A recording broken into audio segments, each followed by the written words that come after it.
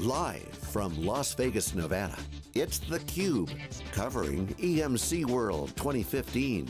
Brought to you by EMC, Brocade, and VCE.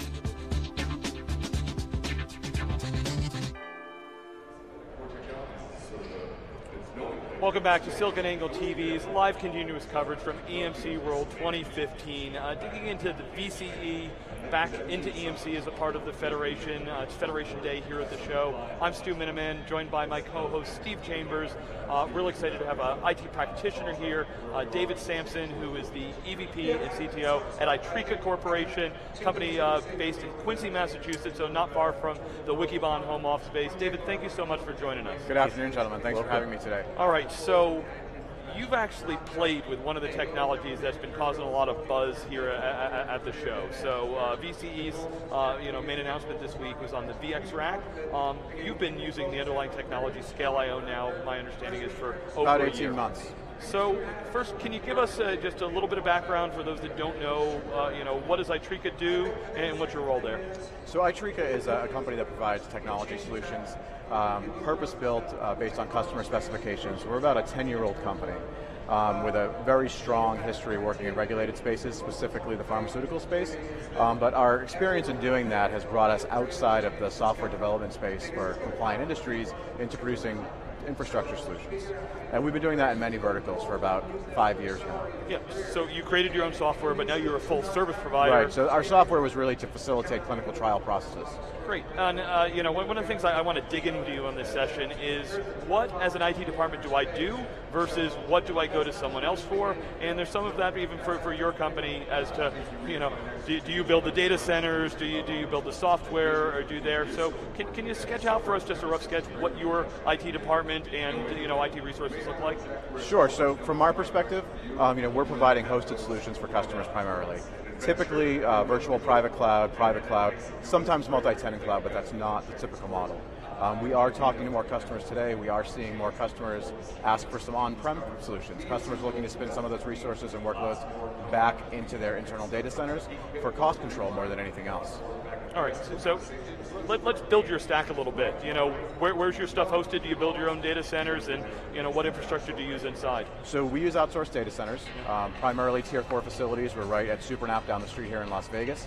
We're also at Napa the Americas in Miami. We have a tier 3 facility in Boston with CoreSite. So we don't build our own data centers, we go to the people that are best in the industry for data centers. We don't think there's a lot of value in building data centers today because there's folks doing it on a very large scale and they're doing it very well, better than we can do it.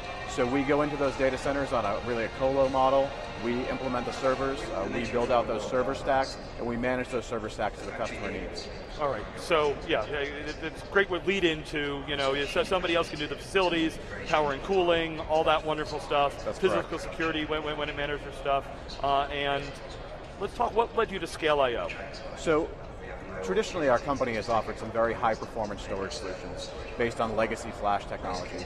The challenge we always had with that technology was that we were locked into specific networking platforms, we were locked into single node solutions, and they created some challenges. So we were looking for a solution that would give us high performance with multi-node redundancy and kind of take the handcuffs off from any specific hardware or networking platform. Software defined was the way to go. We went out to the marketplace about 2 years ago. We started looking for solutions to do that, and we landed with ScaleIO around the end of 2013.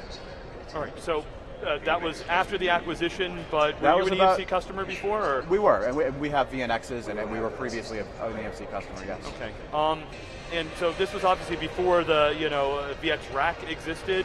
How did you build that ScaleIO solution? Right, so that was a great project for us, and it's led us to some very interesting and unexpected places.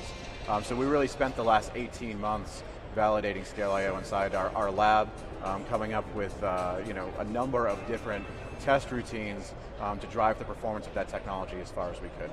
And we've deployed stacks with a ScaleIO solution, all SSD based, spindle based. We've used a variety of Supermicro server platforms to achieve the performance that we have, combined with Mellanox networking technologies. And we really landed on that. When folks talk about ScaleIO, they talk about flexibility around networking. You can do InfiniBand, you can do 10 gig. And there's a lot of choices for that. A lot of our legacy infrastructure is operating InfiniBand, so we were almost forced down a road of maintaining InfiniBand in our environment. Fortunately, through our partners at Mellanox, with the InfiniBand Ethernet gateways, we've now been able to bridge our legacy networks over to Ethernet networks, and we're using 56 gig Ethernet as an end-to-end solution from our new storage infrastructure to newer hypervisor hardware. And again, we're a company that operates multiple hypervisor platforms. We do operate some bare metal, but typically all of our workloads are running on KVM and VMware. Yeah, it sounds like, I mean, that was a perfect fit for you going with the ScaleIO then. So I want to talk a little bit about more just the role that hardware plays and really the testing. How long did it take you to build that solution, and what was involved in kind of making a stack that fit for your application needs? So we spent a good part of last year validating hardware. Extensive testing. We built for the fastest possible use case to replace that legacy flash hardware, and that meant that we invested the top end that we could. Again, we chose the Supermicro platform. Typically we were at HP shop previously, we moved away from that, got into a little bit more commodity hardware play, and we found that that's been very successful for us. We've had no issues with that hardware. So it's worked extremely well. Okay, cool. And so how big is the ScaleIO? Did it start small and grow big over time? How did so we started testing with 4-node stacks. Yep. We do run multiple environments for different customers. Yep. Some of those environments are running stacks up to 20 nodes today. All right, got you. And we have a systems development lifecycle process. So we work with our customers to develop a specification of exactly what they're looking for in a business and technology solution.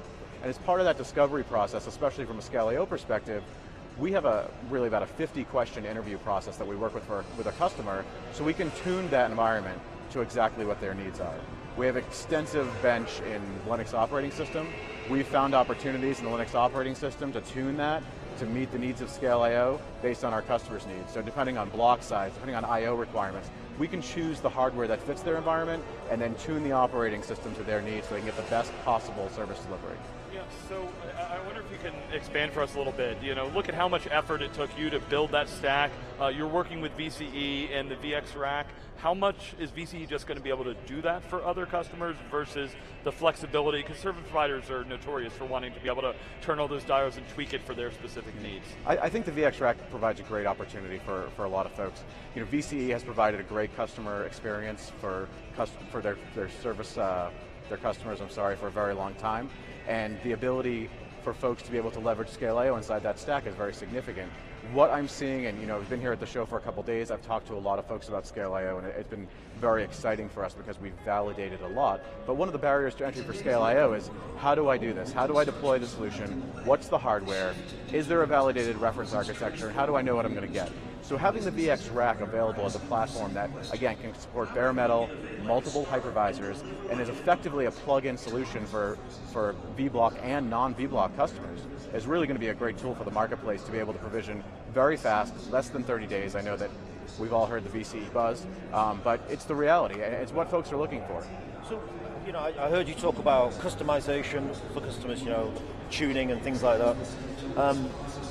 Aren't you going to lose that capability if you go to VX rack? Don't you just get like a standard build? How do you reconcile that? The VCE you're going to take away, a lot of the hard work in validation. Totally get that.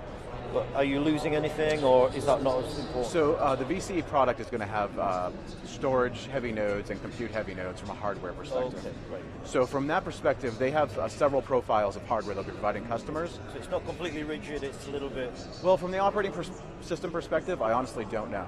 So, my expectation is that, standard server hardware, we're operating Linux OS, and we can go in there and turn the dials. I doubt that the hardware, the operating system is hardened to that level, but that's a question for somebody else, unfortunately. Yeah. So, David, my understanding from, we talked off camera was, in addition to doing ScaleIO, you also have VSAN. A lot of people out there, are like, oh, I don't understand how the EMC Federation can have these competing products. You're using both. Can you give us a little bit of an understanding as to where they fit into your environment and how you see them? Certainly. Give us your experience, not the so, EMC spin. just over 12, beginning of last year, we were going down the hyperconverged road. VSAN was coming out to GA at the time, which we were very excited about, and we embraced that. We are running production environments with VSAN. VSAN is a great technology. The challenge with VSAN is that it comes as it is, and it operates based on what hardware you attach to it. So flash, SSD, and spindles. There's not a lot of knobs to turn there. And given our experience and our expertise, we found some bottlenecks there that we worked very hard to optimize, but we were ultimately limited. And ScaleIO is really the ultimate software-defined storage platform because the hood is completely open on the car. You can bolt on the pieces you want, you can make the operating system tweaks that you want, and you can make changes on every single level. It's a much more known quantity from what you're receiving from a storage deliverable than VSAN. It's interesting, so you've got different flavors of kind of similar technologies. Looking forward, how do you see your adoption moving forward? Are you definitely going down the VX rack route? What about VSAN? Can you see yourself testing that again? And what does the future look like? I think as VSAN evolves, we'll continue to keep an eye on it. It's certainly a very important technology. We are a VMware partner. We use VMware extensively. From the ScaleIO perspective, ScaleIO is what we're using today for production workloads. We've been operating it since third quarter last year. We're moving all of our tier 1 workloads over to ScaleIO-based platforms. We see it as the ultimate storage platform. Its ability to operate under multiple hypervisors and multiple operating systems reduces our administration overhead. In addition, from a hardware perspective, we're saving about 50% on our cost of storage, which is very exciting. So David, I'm curious, what does using a solution like the ScaleIO do for your ability to meet your customers' requirements? Add new features, spin up new customers. How does it impact your business? So the flexibility of ScaleIO has created great new opportunities for us. We've developed significant automation around the platform.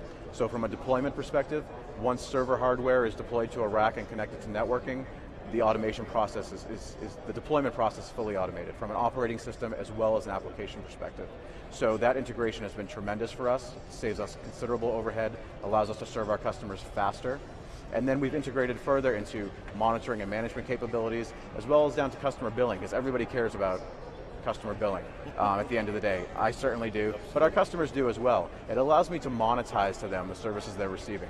All right, so we're getting the plug, but I want to give you one last question, David, because you've been so early in working with EMC and with VCE, so much of this. So, what's next? What's on your wish list that you push to EMC, VCE, or the industry in general? What's going to make your job easier as a service provider? Is it scale? I mean, I know you're testing more than 100 nodes now. What's on your wish list to make your job easier? So seeing scale is very exciting for us, and we really are very excited about that. I know that the EMC team is working on enhancing the out-of-the-box ScaleIO feature set from a management perspective on a lot of different levels, and there's also talk about integrating some additional technologies like maybe dedupe or compression. We've heard some rumors about that. And those are all things that we can use to deliver extra value to our customers.